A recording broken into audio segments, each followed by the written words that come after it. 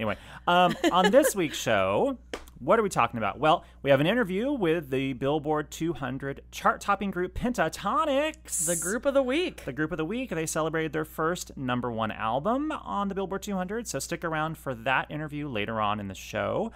Before that, we will dive into just how Pentatonix got to #1 and how it was actually a pretty close race for the top of the chart. Also in the mix this week on the show, Adele has a new single. Let's play it back. Because as soon as it posts, there's like 5 new things that just happened. So we're playing catch up. Pentatonix, I think, is one of the big stories this week. Yeah. Their new album, it's a self-titled album, debuts at #1 on the Billboard 200 albums chart. It's their first, this is how they're calling it. It's their first full-length, all original album.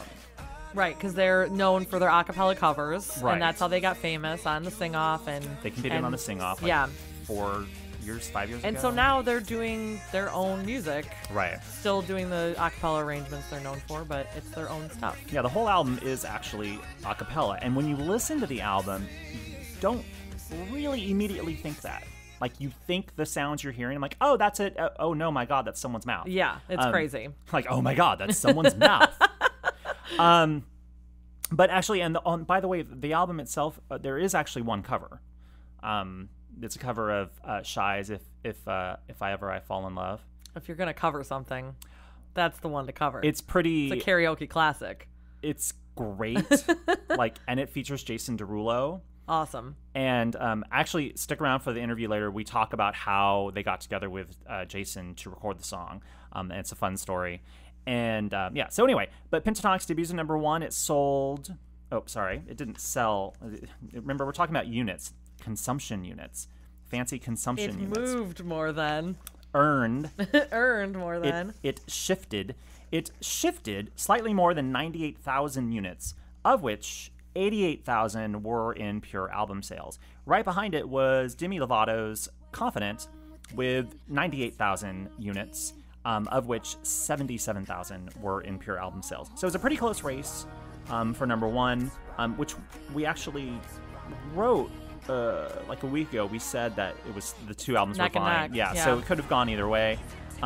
Worked out for Pentatonix. They got their first #1. Yeah. Demi has actually been #1 before.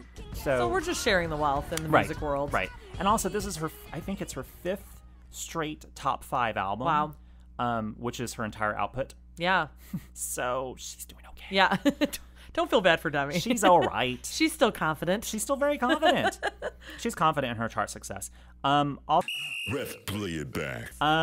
So I think it's time for our Pentatonix interview. Yes, I think so. I had the opportunity to go talk to the full group, all 5 of the folks, a couple weeks ago at a hotel. So this is before they had their big news about the #1 album. Yeah, this is before the #1, so I couldn't ask them about that. But we did talk about the album and how this is something they've always wanted to do. They've always, they didn't want to just become like a cover group. Right. And we talked specifically about a couple songs on the album, including their new Jason Derulo, which happens to be a cover. But they were lovely, and I actually interrupted their lunch. Because I got there and everything was kind of running late and they were doing a series of interviews, and I walked in and it was in a hotel room. It was like a hotel suite. And I get there and there's a whole crew and they're all setting up, and I'm like, I don't see Pentatonix anywhere. And no one really tells, like, no one's stopping you from, like, I mean, I didn't know where I was going, even though it was just like a room. And I thought, like, I saw rumblings in the back room, and I'm like, oh, I think they're all back there.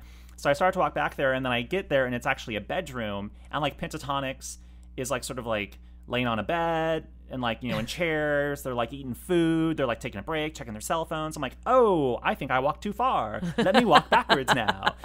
And then, a couple minutes later go by, and then they all come out, and I was like, I told them, I'm like, I can do it in here. I can record you guys in here while you're eating. I don't want to interrupt you. And they're like, no, we'll come out. And so there's a recurring gag, like, where I kept harassing them. I'm like, I have to let you go back to your lunch. And they were like, shut up about the lunch. Right. Anyway, here's our interview with Pentatonix. Yay!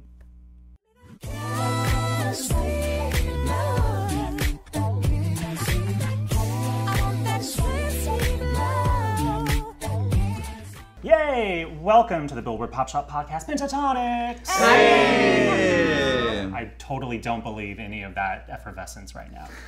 What do you mean? I stole you guys away from lunch, and now I feel bad because there's food in the other room. Absolutely. It's over.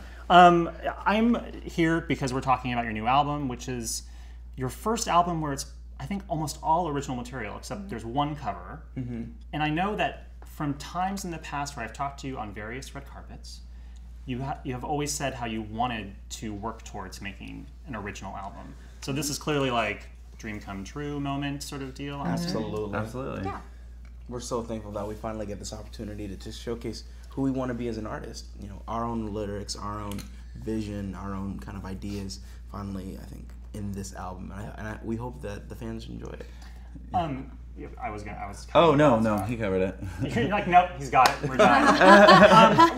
But I mean, at the beginning, was that always the goal? Like, because you released like two or three different EPs, a Christmas album. Was that always the goal? Like, we want to do an original album? But yeah, I think we've always wanted to be recognized as artists. I think the Sing Off was just a great platform for us to develop our sound using covers, but we never wanted to just be kind of a cover band. We wanted to be artists. We do have a lot to say, and I feel like now that we have grown together for 4.5 years now, like, we've really solidified our sound and what we want to do and what we want to say. And so like, it's exciting.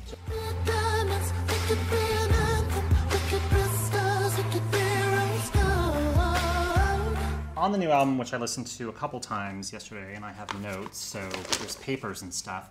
The songs that I was really impressed by, well, I mean, I was impressed by all of them, but I really liked Rose Gold a lot. Thank you.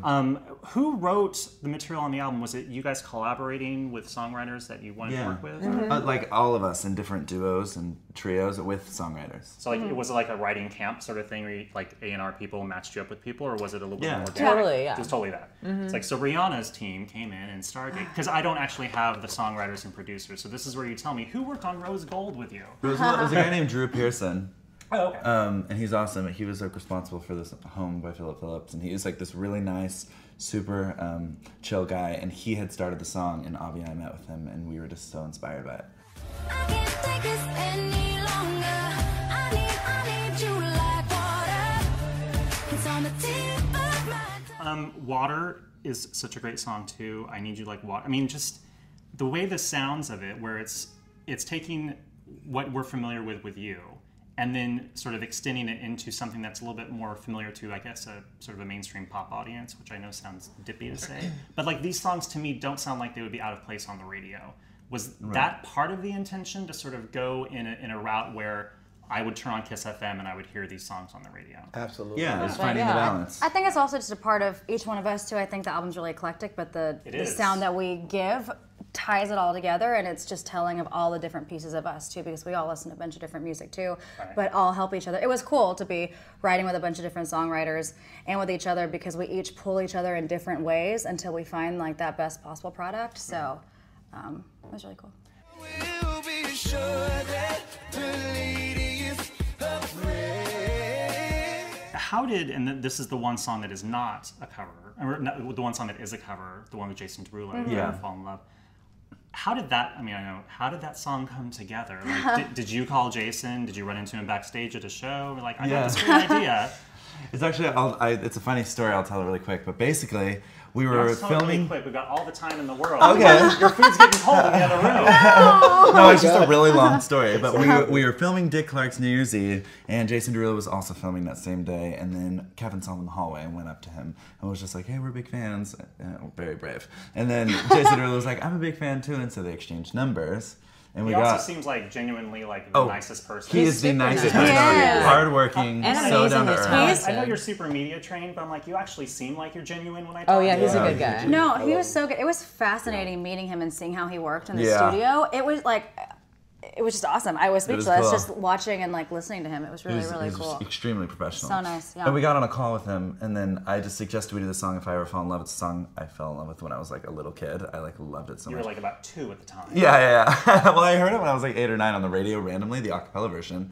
And I suggested that, and he was obsessed with the song. So he's like, "We don't even have to talk about anything else." This is like 5 minutes into the call. He's like, "We're doing that 100%. So we met in the studio, and we didn't really know where it was going to be, if it was going to be for our album, his album, a single, but we just fell in love with the final product, and so we had to put it on the album.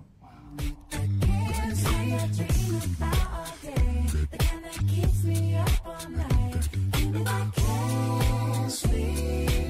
Thanks so much to Pentatonix for taking the time out of their crazy promotional schedule to speak with us on the show. And congratulations on your first #1 album. Amazing. You know what time it is now?